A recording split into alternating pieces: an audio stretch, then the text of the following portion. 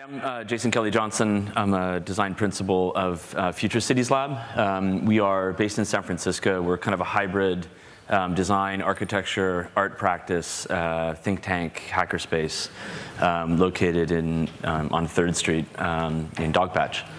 The title of my talk is The City of Intelligent Machines. Most of what our lab is actually doing is we're sort of looking and thinking about the world that we're going to be creating with all of this technology, but we're doing so in a kind of envelope that's 20 or 30 years out. So much of the work is forecasting and beginning to think about the physical environment and the kind of the social, cultural, ecological implications of a lot of the stuff that you folks are really technically trying to figure out and move forward.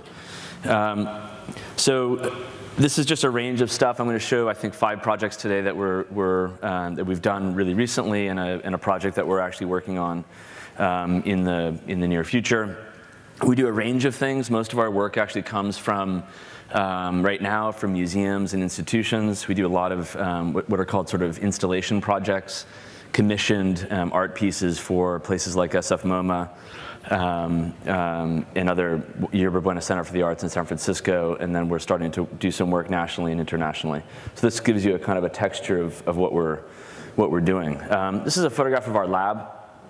We call it a lab. It's actually a kind of a hybrid condition. It's a really messy space to begin to kind of experiment with things. You know, the core toolkit of our lab is really sensors, kind of actuators, and of course microcontrollers. We're using and experimenting with a whole range of things, from Arduinos to Raspberry Pis to sort of low-cost processing devices, and beginning to merge them with architectural things like building envelopes, chairs, screens, lights, sidewalks, elements of cities. So we're beginning to look at how these things begin to kind of merge.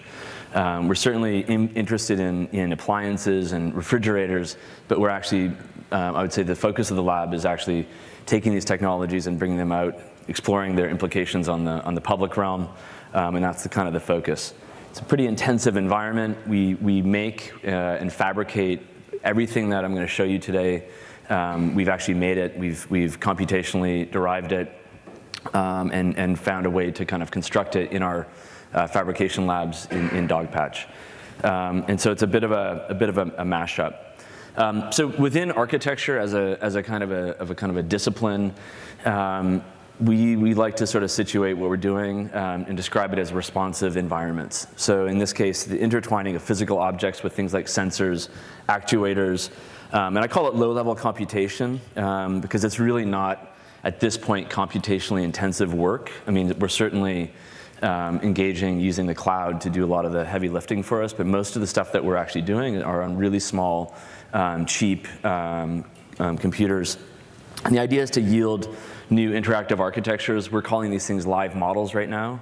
We actually haven't scaled up to the scale of an architecture per se. We're actually mostly doing smaller scale kind of experiments.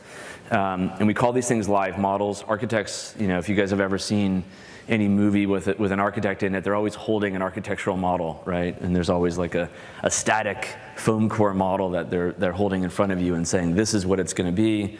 We're going to calcify some big idea, and it's going to exist for 1,000 years, and we're going to make all of our clients famous, and our mayors are all going to get reelected. Our idea is we're actually looking at a mode within the world in which architecture becomes live, it becomes responsive, it becomes interactive, it might become kinetic, and certainly it's connected to the Internet of Things. We do this in many ways. We get different folks coming us to explore. We have to pay the bills, and so we're actually extremely excited to do projects for companies like yourselves. This is a recent project. We had a really great client. The folks at Bitly approached us about 4 months ago to do a piece in the Bitly headquarters in Manhattan, and they were actually interested in working with us, coupling us up with some of their programmers and letting us engage their kind of API, an expanded version of their API, to create an artwork in their office that allowed them in real time to understand the breadth and kind of depth of their data, and also the kind of dynamics of their data in real time. So this is actually half of the piece in our studio in Dogpatch. So what we're basically doing is taking all of the bit.ly links that are being created in real time, and we're translating them into a kind of data visualization that, in a lot of ways, this piece actually looks like it's almost like watching a slime mold through a kind of microscope. It's this fantastic evolution, hourly, actually minute. You can just see their entire data set evolving around the world. So there's basically 5 columns of data here.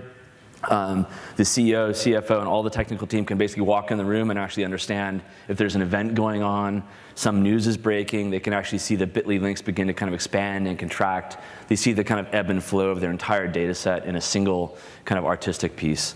And so our pieces are physical, right? In this case, we're using LEDs. They're embodying a kind of dynamic aesthetic, but they're live, and they can be reprogrammed. They can be playful. In fact, these guys at their Friday happy hour said, we love this piece, we love data, but we really love this idea of a fireplace, or something that could actually bring us all together in a more playful way.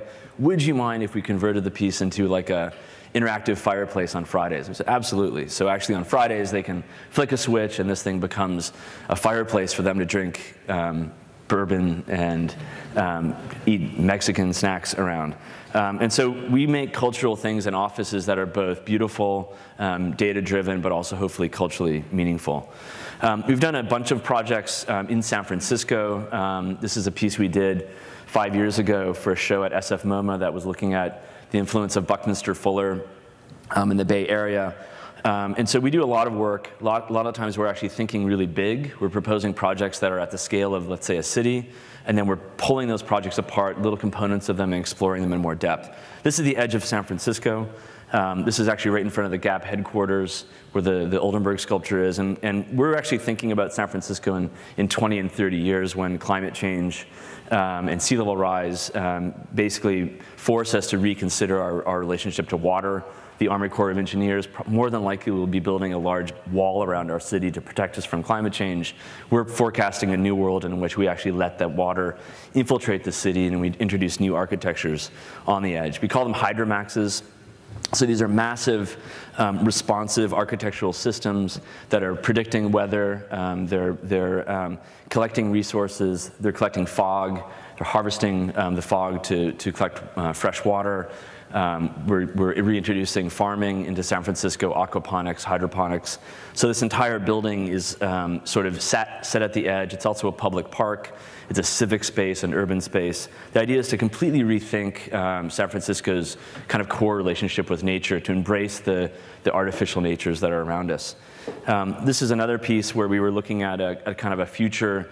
I'm a huge fan of William Gibson. Does anyone else read William Gibson? You've probably all seen his films.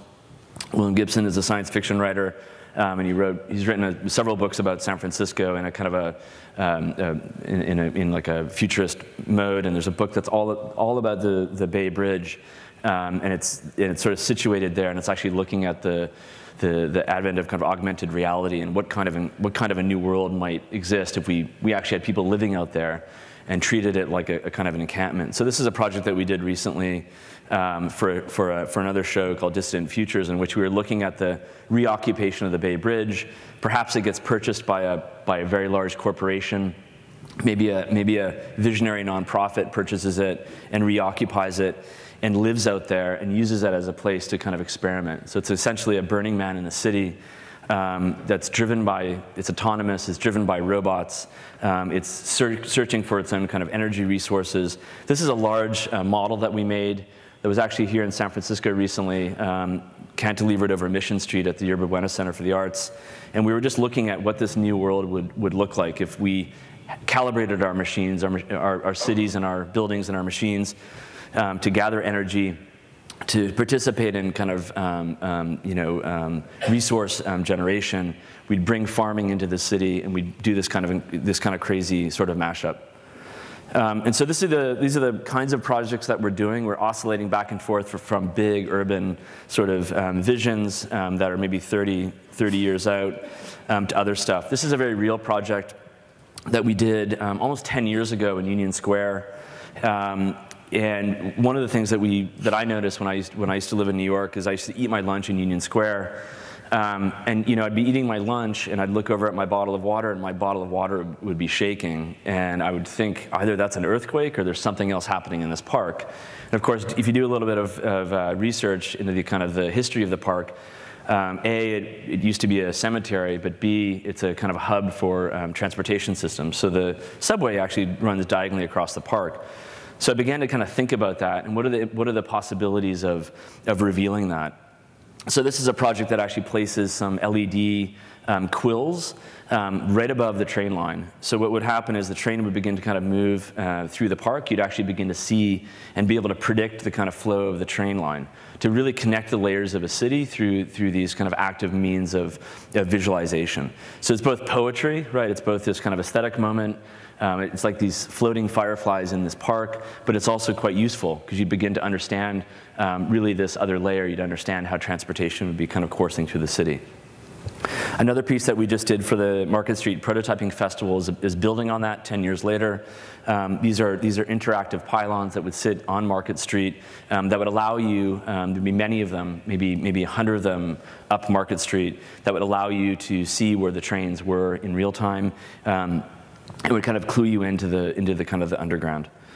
And this is just a view of it. And really, even if you weren't interested in the trains, the idea here was that we were actually rethinking the kind of the light on the street as being something that's responsive, that would be data-driven, that would give you more, right? It wouldn't be just a utilitarian thing. It would be a poetic thing. It would be beautiful. It would become a kind of community moment. Data Grove is a project we did 5 years ago down in San Jose. This was a commission from the 01 Art and Technology Biennale, which is an amazing festival down in San Jose. They asked us to do a piece that was called Searching for Silicon Valley. The whole theme of this conference was how do we actually find the center of Silicon Valley? You guys have all been there. Where is the center? Where do you go to actually find it? So many people come to visit me here in San Francisco, and they're all looking for Silicon Valley, and you just don't know what to say to people. And so we actually came on this idea that there's a lot of activity on Twitter. People are actually posting a lot of really fantastic things on Twitter. So we basically use the Twitter API to make a living, breathing, talking architecture. It's called Data Grove. So as you move into this construction, there's sensors on Data Grove, and they track you. They know where you are. And so as you move towards it, it whispers to you. So it would say something that was hashtagged and trending within a half block of the site, it would whisper that to you. So it might say, honestly, at that point it said, a lot of times it would say, have you heard the rumor about, Kim Kardashian? Or it would say, things that were on people's minds. But the idea was to make a place for social media, a physical place in the city. You weren't having to look at your phone or your computer. You would actually make a kind of a moment in the city where these things would be kind of revealed, a kind of a whispering wall or a contemporary version of, say, a fountain in an urban environment. And this is sort of, it was built out of conduit, fiber optics, kind of the materials of Silicon Valley are the kind of native materials that we're working with. This next piece I'm going to go through really quickly. It's called Light Swarm. If you guys are all in San Francisco tonight, this is at Yerba Buena Gardens, which is kind of just behind me, I believe. We were given a commission to activate this facade. I love the architect of this building, but this building, it lacks a kind of urban presence. It basically sets up a highly reflective facade on quite a beautiful garden in the city. So it fails on many aspects. And so this is the final piece. It's probably the largest, thinnest project we've ever done. The project can only be 8 inches off the facade. And so that's the final piece. And really what the idea is here, you get a glimpse of it in this piece. We actually have a computer that's running a program off to the side. That computer has a swarm simulation on it. And so what happens is, as you walk around the building, both inside and outside, we wired the entire facade. I don't know if you can actually see it. I suppose you can see it there, right in the very middle. It looks like a little clear spider in the middle of that glass pane. That's a vibration sensor. So the entire facade is wired with vibration sensors. So what happens is, as you walk around and talk in that space, this light swarm actually follows you. The idea was to make an artificial light swarm that trails you, again, like a I don't know, a swarm of bees, perhaps. It's kind of a strange way to think of it, but it trails you through the space. So as you move through the space and you talk to the facade, this light swarm follows you through the space. The idea was to make it kind of a sentient system that would respond to you, respond to users, and then when people aren't actually in front of it, it's actually actively seeking the loudest sound, both outside and inside the space. I'm not going to play the video, I only have a few minutes left. You can go over and basically check it out. Murmur Wall is another commission which is also at Yerba Buena Gardens, just across the street here. So if you walk through the garden towards the Jewish Museum, you'll find this piece. It's a similar construction. It's a temporary piece that's only up for 2 years. It's clung onto a concrete wall facing Mission Street. It looks like this. And the idea here was to, very similar to Data Grove, to make a kind of a living, breathing a wall that you could actually see almost like veins. You could see the flow of data moving to it. Murmur Wall is also a social media aggregator. We've written an algorithm that takes everything that's actually trending within a half-mile radius of Yerba Buena, and we're showing it on the wall. The LEDs basically are helical, and so you actually see the flow of data. So as the data moves through the piece, it hits these 3D printed pods, and you can begin to kind of see data kind of come up on the pods, basically keywords. You can also tweet the piece. You can tweet your own keywords to the piece and kind of participate in real time. And there's a video, but I won't show it. This is the final bit. The last project I'm going to show is probably our biggest project to date. It's in Washington, D.C., and it's 2 blocks away from Union Square, 4 blocks away from the U.S. Capitol building. This is a commission from a group called the NOMA Arts Bid and the National Endowment for the Arts, and it's being paid for actually by the federal government, which means it's a federal arts commission granted piece. It's located here. You can see that this area, anyone that knows Washington, D.C. probably knows this area. It's where all of these train lines kind of converge behind Union Square. It's a kind of a scary place. It has been, for me, the Greyhound station was there, so when I was a student, I used to go through there. Basically, the site is an underpass. And so the idea with this community group was to kind of engage the underpass and place art and kind of architecture works that make it safer. So this is kind of the condition. And these conditions exist in our cities today. They're all over the place, all over San Francisco, Oakland, San Jose.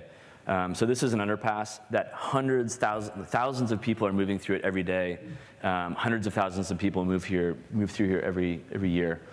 And so the idea was to kind of intervene in it. So our idea was to actually engage the site by using the sounds and kind of acoustic conditions of the site, which are really slow-moving trains, fast-moving commuter trains, and allow that activity and energy to begin to basically add a kind of dynamic element to the site. So we're using, again, vibration sensors. So it's a sentient architecture that as you move through and interact with it, it will begin to respond to you in real time. This is the thing. It's basically about a football field long of these 6 lattices that are suspended. It will begin to kind of look like this. This is the beginnings of a mock-up in our studio in Dogpatch.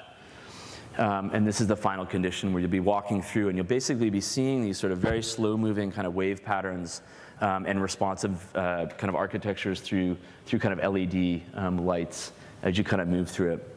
It's an intensive urban experience. It's useful. It's poetic, and it's going to begin to bring a kind of, I would say, a kind of dynamism to a site that is sort of sorely needed. Thank you very much.